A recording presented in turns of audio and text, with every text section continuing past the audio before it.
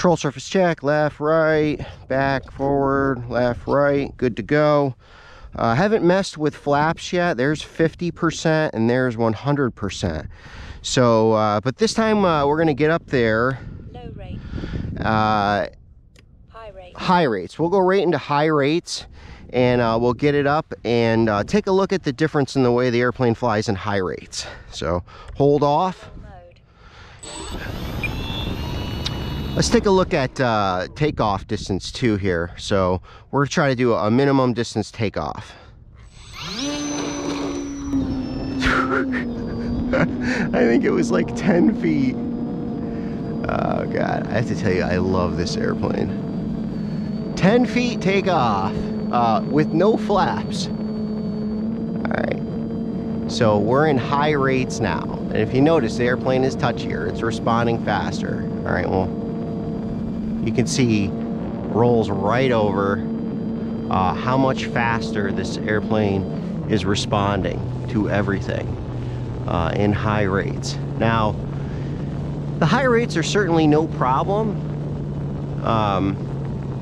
It's not like I'm having any issue flying it around in high rates, but I have like 20 flights on this airplane now. So let's get a little speed check. So flat and level flight. Oh man, I think it's doing about 64. It's wanting to climb just a little at the top speed. I think that camera is throwing off CG just a touch. Just a touch. So 0 throttle.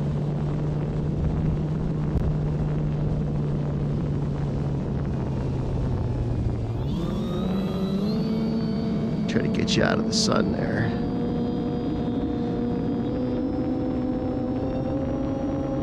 And let's do a loop. Keep an eye on that G meter. Full speed.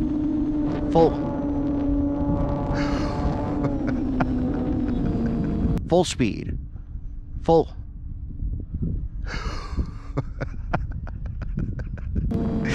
Oh man, I can't wait to see how many G's. I'm thinking like 6.5, 7 G's. Now I'm no expert. I've only been doing these telemetry flights for, you know, I've got about 5 of them in, so.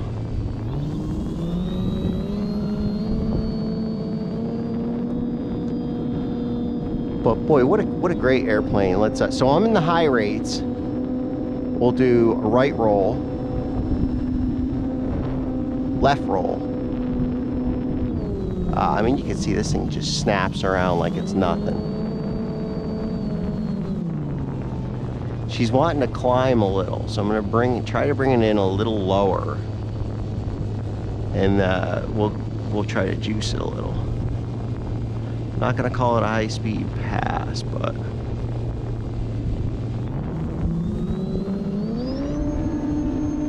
so there's full speed.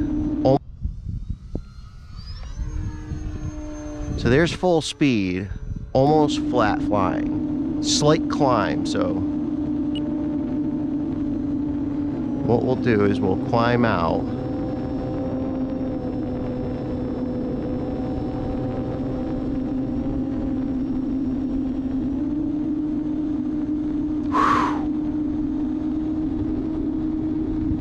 Wow. I'd be willing to bet that thing is hitting somewhere in the neighborhood of 70, 75 miles an hour. Now again, this is on 3S, right? So there's definitely guys out there flying it with the speed control it comes with, 4S. I'm just flying at 3S right now. And, you know, I'll tell you, usually I bring this plane in a little bit lower and a little bit slower, but man, I got that sun off my right shoulder that is just, it is bright this morning. Holy cow, is it bright. Well, the wind is actually giving this thing a little toss. I will we'll try to bring it in a little bit lower.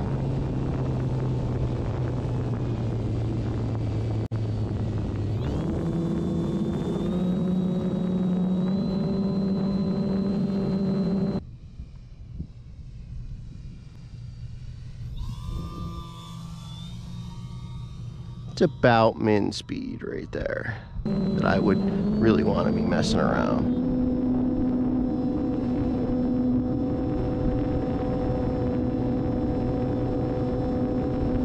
See, right at that point where we made the turn and I was rolling the wings to the right, it got really hard to perceive where the wings were. And I was not even directly into the sunlight.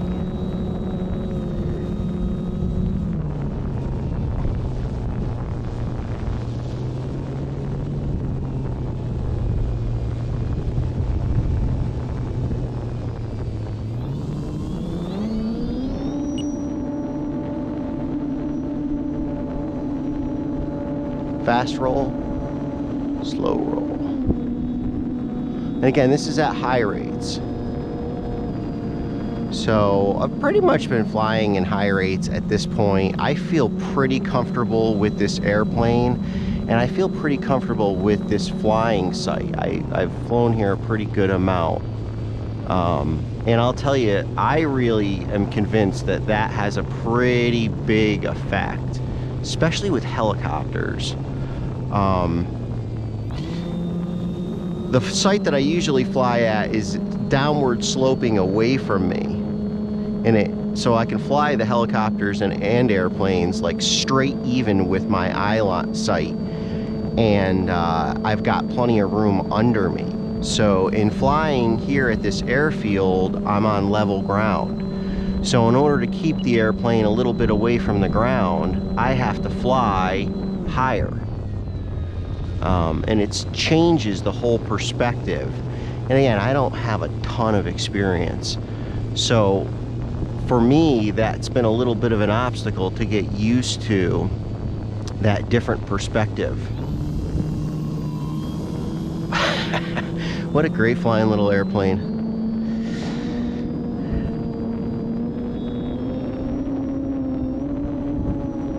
Well, you should kick this battery alarm any second now.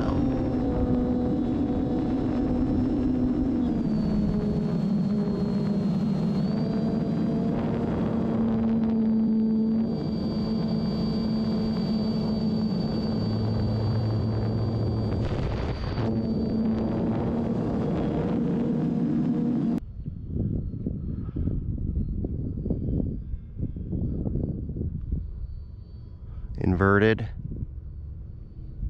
Oh, it's hanging up on the prop. Oh man. Wow, if I had this aircraft lower, that would have looked great to have on the first person view, because it was pretty much in a stall hung up on the prop. And like I said, I know I've said this like 5 times, but that's with 65% travel. So that just gives you an idea of how capable this aircraft is. I just put it into a hover pretty much with 65% travel. So you can imagine if I had full travel, how easy that would be. This aircraft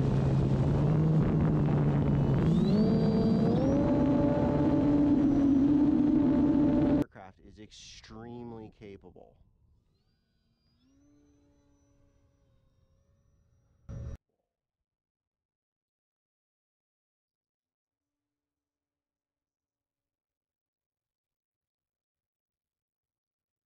And we'll make the turn, slow roll.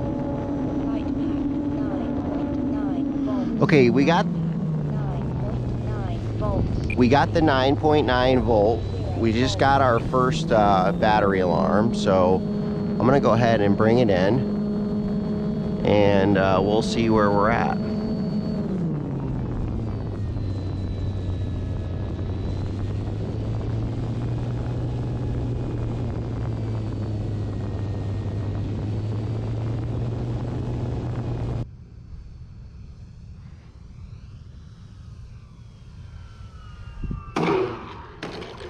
Ooh, little bit of a hard landing there. So no, field clear. Hold mode. And let me just make sure. Yeah, the camera looks fine.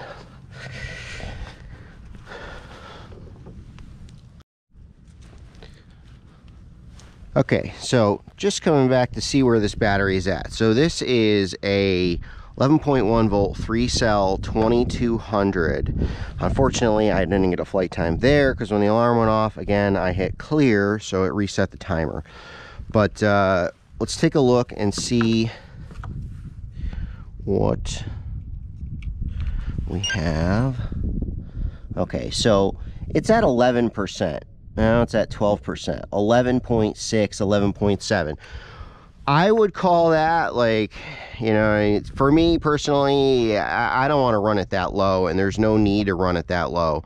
So I'm going to up it to, let's just see where it is. Telemetry and volts, and I'm going to go to 10.2. Okay, 10.2. Now, I mean, I liked the alarm. It was good. It didn't bother us the whole flight. And then when it went off, we came around and landed. I probably should have just backed off and on the throttle a little bit, and the alarm would have stopped, and then we could have tracked the flight time. By going to 10.2, when that alarm goes off next time, all I got to do is just back off on the throttle a little bit. The alarm will stop, get the plane around, and land it, and I'll be able to track the flight time a little better.